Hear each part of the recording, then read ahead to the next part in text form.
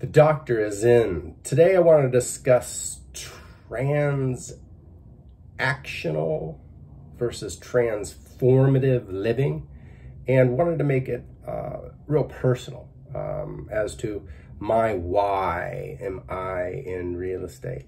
As many of you know, I taught high school for 12 years.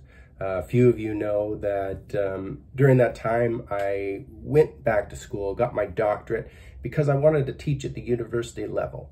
When I did so, I found that during that process, meeting the people that I would be working with and the situations and scenarios that I would be coming into contact with left me searching for something else.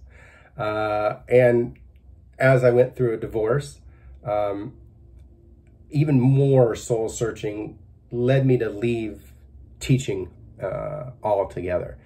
What I found is a real transactional process rather than a transformative process.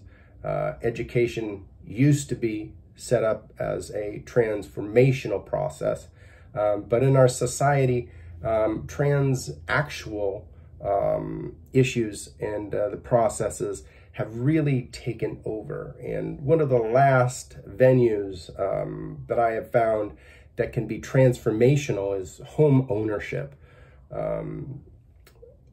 We've had the wonderful ability in my family to have been homeowners, and I was grateful through teaching, to be able to detain that.